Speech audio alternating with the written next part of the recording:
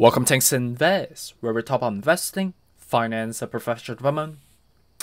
So, court time of 9:02 a.m. on Eastern Time on Friday, September 16th. Hope you guys had a good week and also heading towards the weekend.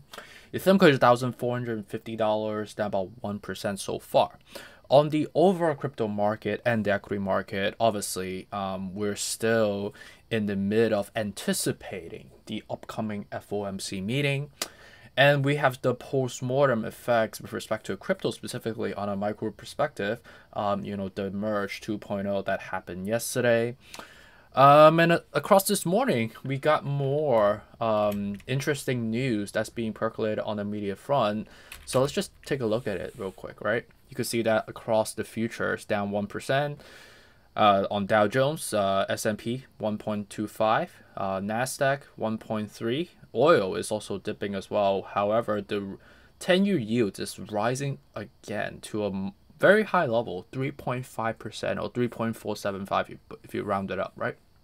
It seems like with respect to the tumbling of the overall market based on the big red numbers and with respect to the big title that you see here, is really coming from the Fed's warning, the Fed Express warning, which is the logistics shipper, right? And take a look at this real quick. It seems like with respect to their guidance on their recent adjustments from their earnings report, the shares of FedEx have plunged about 20% after the shipment company withdrew its full-year guidance and said that it would implement cost-cutting initiatives to contain with soft global shipment volume as the global economy significantly worsened.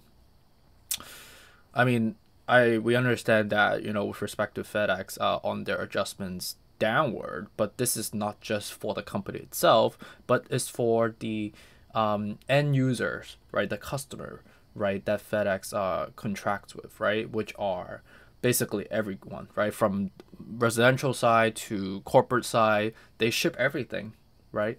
So with their guidance being shaved down, seeing lower volume domestically, but also globally, it's a ominous warning that we will see worse,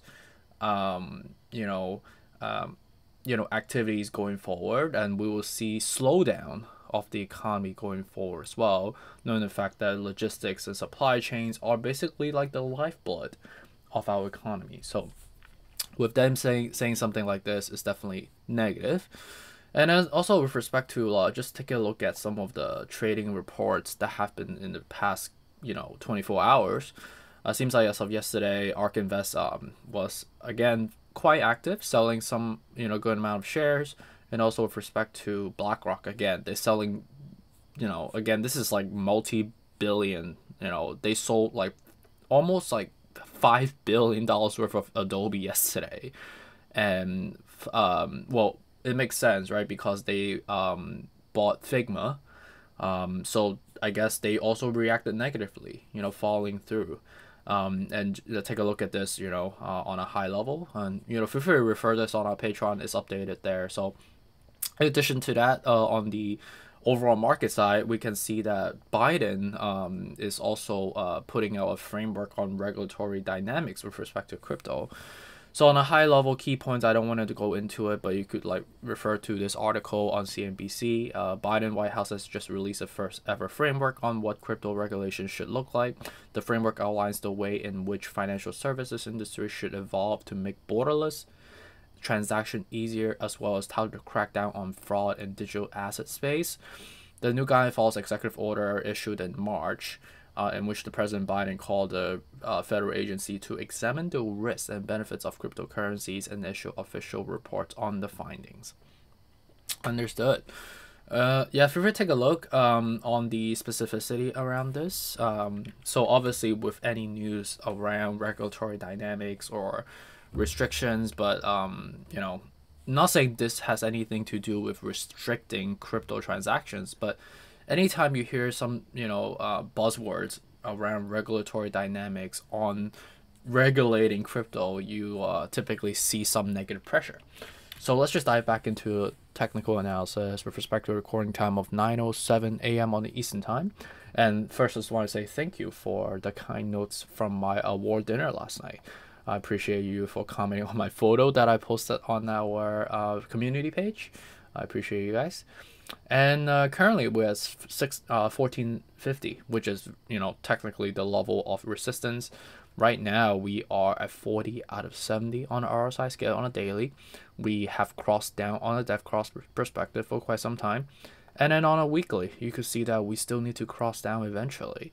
We have a double head right now, so that means as we approach closer weeks out onto obviously the FOMC meeting, which is happening next week on 20th and 21st, we should ideally see some negativity. And also with respect to Joe Biden, he is in New York, you know, speaking in front of the United Nations coming up, and I believe they might be broadcasting it.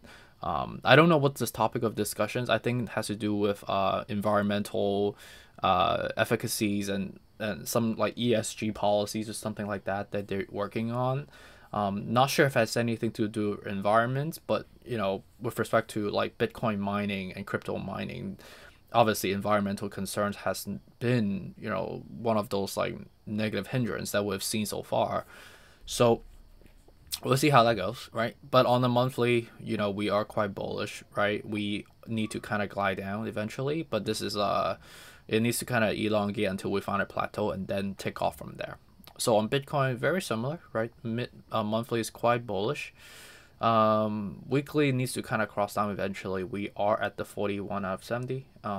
But again, double head right on the top. So we need to kind of cool back down to, you know, revitalize our pump going forward. And then on a daily, right, you could see that we have crossed down.